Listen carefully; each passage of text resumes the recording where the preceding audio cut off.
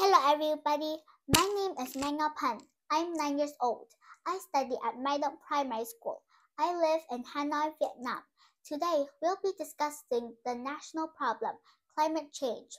As the Earth's temperature continues to rise, we stand at a crossroad of changing weathers. Meet climate change, one of the most pressing matters of our time. You might think of climate change as a good thing because of warmer weathers, but it is actually one of the biggest problems our Earth has ever faced. This is because climate change is not just warmer weathers. Earth is getting hotter by the second. Climate change has become a national problem since the early 19th century as cities become more populated and the needs for man-made resources increased. When climate change was first introduced, scientists wondered if it was even real.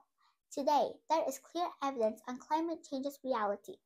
One example is rising sea levels. The rate of rising sea levels has doubled in the past 2 decades, increasing by 8 inches in the last century. Many countries around the world are facing the climate crisis, such as Antarctica, Russia, and Pakistan.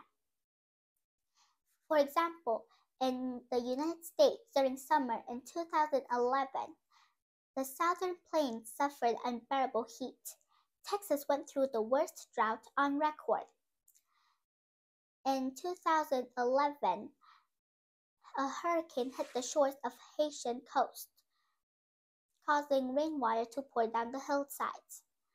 In that same year, Haiti was hit by 4 major storms, leaving 1,100 people dead or missing.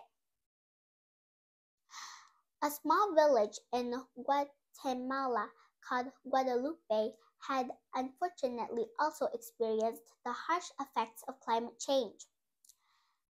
A particular small farm used to harvest 26 sacks of corn every year. After heavy rain and hail in 2011, 80% of harvest dropped in yield. That year, they were only able to harvest 5 sacks of corn since the heavy rain destroyed most of their crops. There are many other problems like this in our society today. While we're in the process, we also need to remember that we are not the only living beings of Earth. There are also other living creatures that are being greatly affected by climate change. For instance, the penguin is endangered. This is because penguins depend on sea ice to find their food, which is slowly disappearing before their eyes. We need penguins because they spend so much time on both land and sea that they fertilize the landscape with nutrients from the ocean. There are many other defenseless creatures that are defenseless against climate change. Why do they have to face the consequences to humans' mistakes? Do you think that's fair? Of course not. Luckily, there are many ways for us to stop the damaging effects of climate change. One way is for us to stop burning fossil fuels. There are many other energies that are renewable, unlike fossil fuels, such as solar power or wind power. We should also travel by public transportation, walk, or bike instead of go by car or motorbike to decrease the number of smoke in the air, making it easier for all of us to breathe.